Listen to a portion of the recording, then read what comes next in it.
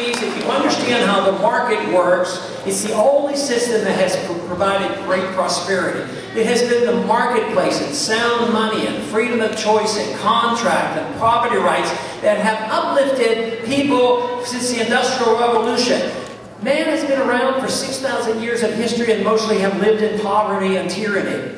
We've had this grand example of freedom of the marketplace, and we've had such great prosperity. And here we are rejecting those principles. And it's going to dissipate. We're going to lose it. And we have to make the case for the moral defense of freedom and liberty, because it is compassionate. It isn't laissez-faire where you can do anything you want and nothing comes good of it. It means that you have freedom of choice and good things come up. But of course, there are imperfections in the world. Not everybody's going to be taken care of perfectly. There will not be equality.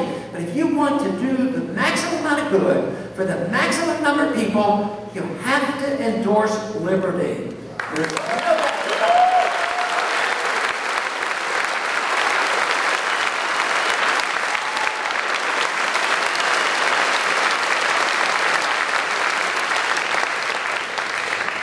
You know, the real experiment in liberty came with our Constitution.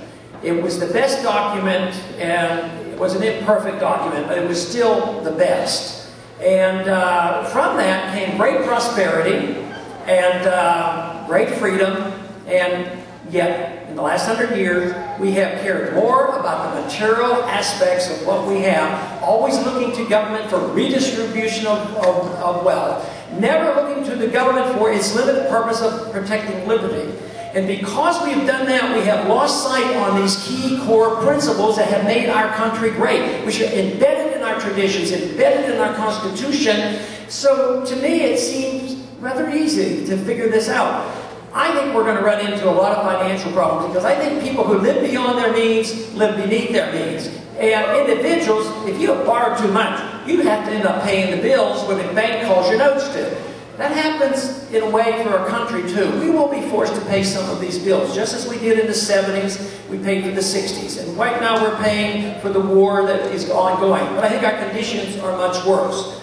Now, if we don't do anything, we don't win this fight, I'll tell you, I think what is going to be very difficult. Things are going to get much, much worse, much more tyranny, and we're going to be much poorer.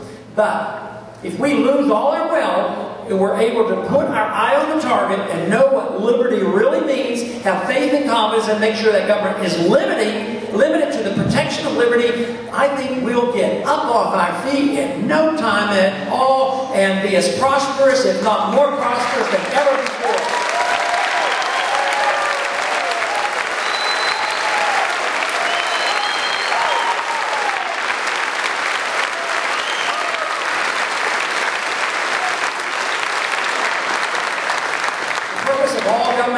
Should be that of protection of liberty. The purpose of liberty is to release the creative energy of each and every one of us. This never should be the striving for perfect equality, because that's unachievable. But in our personal lives, at least this is my personal belief, that our lives should be dedicated to striving for virtue and excellence.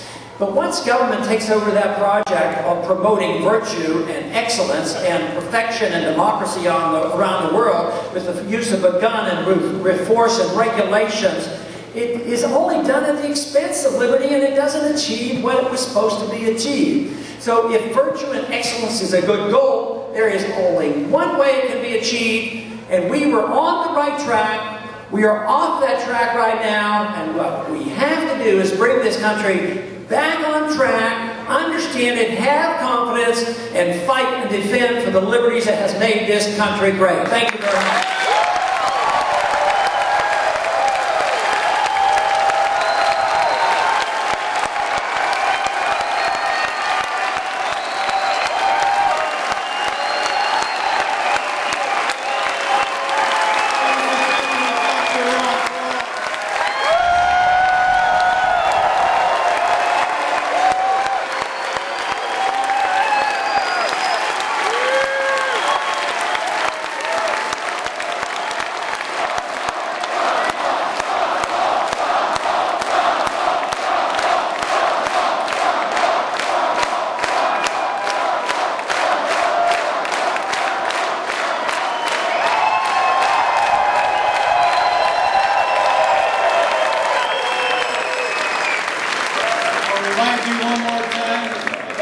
donation envelopes if you could help us today defray the cost of this fantastic rally. Would appreciate it. There'll be folks by the door collecting those. I have an announcement to make. Our attendance today, 1,440. Thank you.